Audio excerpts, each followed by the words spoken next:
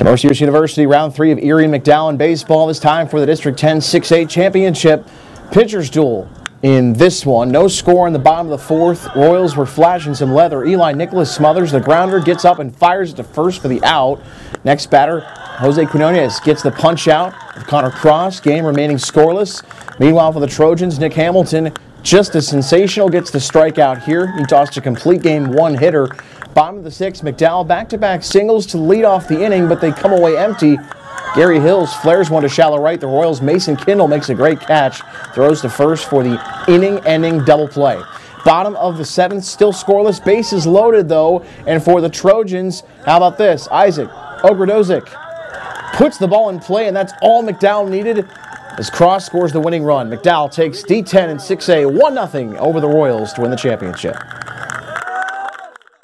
It felt amazing. The whole game we were battling. We had great at-bats, but they have one of the best pitchers in the region on the mound, so we just had to string something together, and in that last inning, we really fought, and I just came in and I did my job. It's definitely a pitcher's duel. They had their best guy throwing, and then it was just, I was a little nerve-wracking going into that last inning without any runs, but I believed in us, so I came out and threw strikes and got some outs, and then we came out and we walked it off. D-10 baseball semifinals around the area. Your winners in Class A, Sagertown and West Middlesex, in 2A, Lakeview and Sharpsville. Let's go to round 3 of Cathedral Prep and Conneaut in softball. If the Ramblers could go 3 for 3, they'd play for the D-10 4A championship. No score until the bottom of the 3rd. Runner on in Cathedral Prep's Jenna Wagner drops a double down the right field line. Megan Kelly scores on the extra base hit. Prep leading 1-0. 2-out rally continued for the Ramblers. Maddie Simmerman delivers the RBI single to shallow center field. Reese Marie touches home. Prep up 2 runs. In the circle, Wagner did her job, keeping Conneaut off balance as Prep beats Conneaut for a 3rd time this year. A final of 2-1 to go to the D-10 4A softball championship. In the opposite semi, Franklin beats Hickory 7-4 to advance to the D-10 championship. To Penn State Barron again earlier in the day, D-10 3A softball semis. Fort LaBeouf taking on Corey.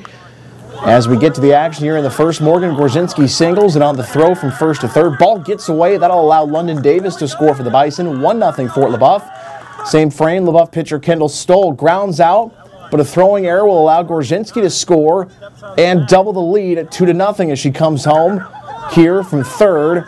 Ivory Rogers would come up for LaBeouf big time in this one. Here it's going to be a double off the wall to bat in another run for the Bison to put them up 3-0, and she'd come through late in this one as LaBeouf stays perfect.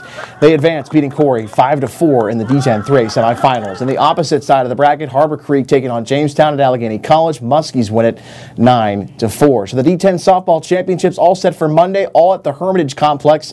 Seneca Sharpsville at 10 a.m., Prep Franklin at 11, Iroquois and Cambridge Springs at 2, Fort LaBeouf and Jamestown at 3 p.m. Finally, D-10 2A boys volleyball semifinals today. Mercyhurst Prep's 2nd playoff win in program history knocks out unbeaten Meadville in 5 sets, while Cochrane sweeps against Sagertown.